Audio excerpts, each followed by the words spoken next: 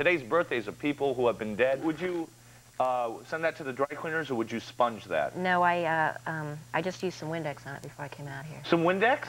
Yeah, or you can stop at the street corner and a bum will come up and wipe it off for you? Does that ever happen? No, I polish myself. You polish yourself, a little 409 maybe, on a tough day? No. Okay. This is recycled later. They make Rat-Fink model building kits out of this thing. Oh, you remember Rat-Fink model kits, yeah? Yeah, and Lux, buddy, what's this, what do you got there? This is some stuff. These are not so high heels, and I forget what this stuff, circa nylon, it's French. Now, when did you start dressing like this? Oh, gee, I don't know. When I was 8 years old, I used to dress up like Peter Pan. It was the same thing except green, and I had a dagger. You still had the pixie cut. Do you feel that because you're musicians, you really don't grow up, you hang on to that youth? Yeah, it's one of the few things you can do where you don't have to grow up, you know. Now, how did you start this band together? How did that come about? How do we do that? Well, we love rock and roll. We were collecting records together, going to concerts, seeing the New York Dolls and Alice Cooper. But we also started collecting rockabilly records, old records from the 50s, and somehow crammed it all together. And just decided we had to have our own band. We were sort of wrapped up in our own world. We didn't have people telling us that you can't do that or you're a fool. There's too many people doing that, so we just did it. Now, are you talking about New York City now? We had the idea in Ohio, living in Ohio, before we came to New York. Athens? Where in Ohio? No, Akron, Ohio. Akron, I'm sorry. Yeah. And all the rubber companies, where you fall down on the sidewalk and bounce back up. Well, I mean, you know, that's probably where you got the outfit, Akron. Now, was New York the only place you could go to? Was there any other musical scene happening? It was the only place at that time, because every place else had bands like Silverwind and stuff like that playing Rolling Stones hits or something, or David Bowie hits or something. No, David Bowie was too new. All there was CBGBs and Maxis in the world. That's what I was going to ask you. Where did you start out? CBGBs, Maxis, Kansas City? Yeah. And what were some of the other groups happening around that time? What was the New York scene? The Dead Boys, the Ramones, Television, Talking Heads were starting out. Talking Heads, Blondie. They were all in the audience when we were playing, and when they were playing, we were in the audience. It was great. Now, do you miss that kind of scene? Yeah. Well, what happened to it? I don't know. It went down the tubes. Good rock and roll only seems to last a couple of years, and then it fades away. And a few years later, it rears its ugly head again. Everybody gets concerned and worried, for good reason. You say it rears its ugly head. Are there groups out there? Is there a scene happening now, like a Maxis Kansas City or CBGBs? Do you see anything out there in any city that has that same kind of flavor that you guys came up with? Not that we know about. Unfortunately, no. There's you know, phony trends, you know, like the Manchester scene, which is no scene, you know. There's you got your big business types trying to make this happen all over the place, but that's not the way it ever happens. You know, you get some nasty little 15-year-old kids who make music in their garage, and that's the way it happens. They get tired of waiting for somebody else to do something for them, and they do it themselves. This is your fifth album? Fifth album? It's very confusing. We have greatest hits albums and all this kind of weird stuff, so something like that. You do have to deal with business, right? I mean, is this the way you go to a business meeting, Lux? Yeah, it cuts through a lot of red tape. Get yeah. Because I heard your video. We're going to show a portion of it. This is Creature from the Black Leather Lagoon. This was banned from MTV? Yeah, and from a lot of video outlets. It kind of had everything that you're not supposed to have in a video. All right, well, first let's take a look at it, and we'll come back and talk about it. Here's The Creature from the Black Leather Lagoon, The Cramps. Let's watch.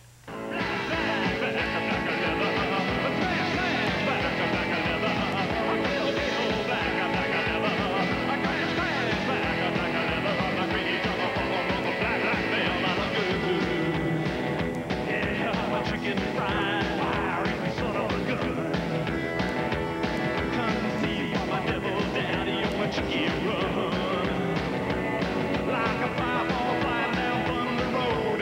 Daddy made mama, but she should have said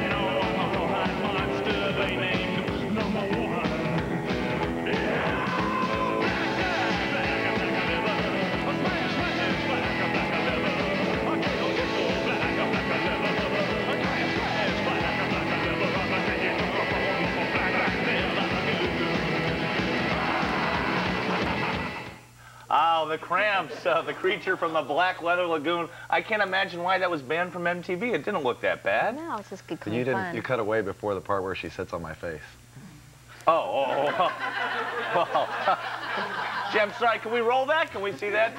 Maybe we can make a copy and put it in my office. Now, okay, they banned it from MTV. If it shows on MTV, you'll sell more records. So you say, hey, we'll just cut out the sitting on the face part and put it on. I don't think there was a part that could be cut out of that. We tried to make it so that you couldn't cut out any parts. It's got everything. Well, but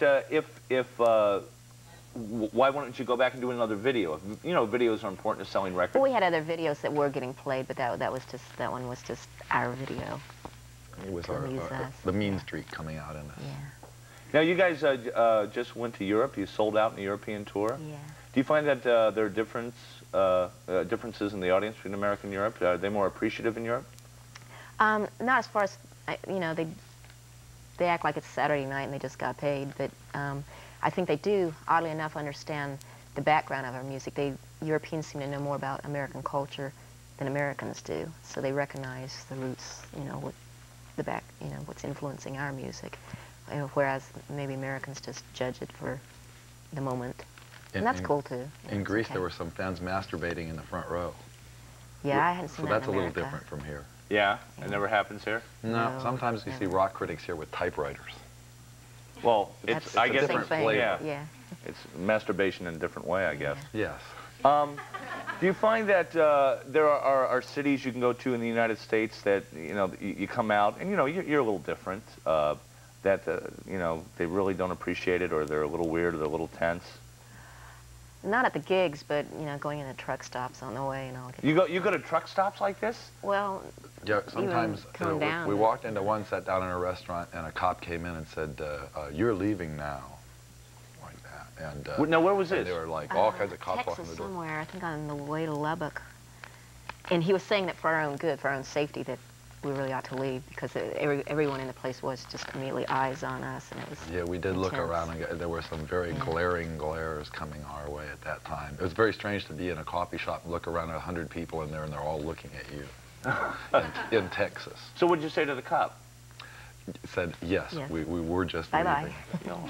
You can tell me you've already Just left. came in to shine up the seat of our pants, and we're on the way again. How do you describe this music? I put the album on. I would call it rock, maybe a little punk sound.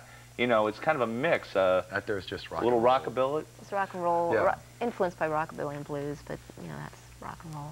I read on one of your albums you dedicated it to Ricky Nelson. Yeah. Big Ricky Nelson fans?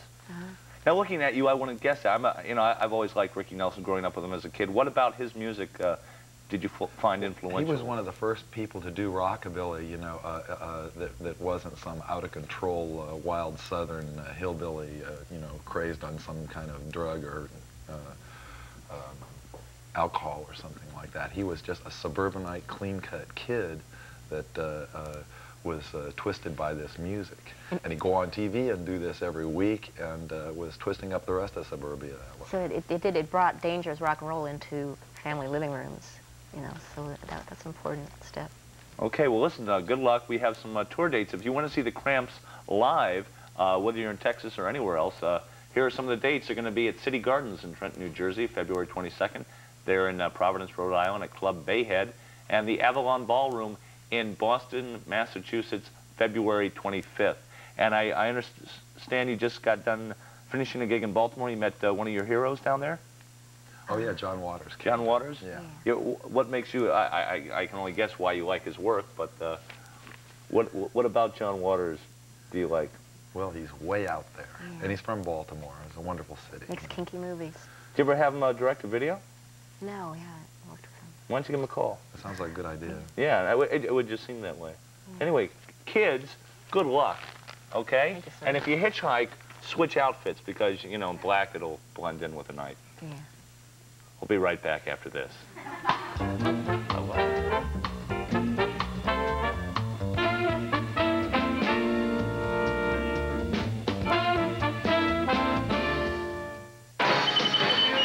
Hey, you! Put down the remote control and park it on short attention span.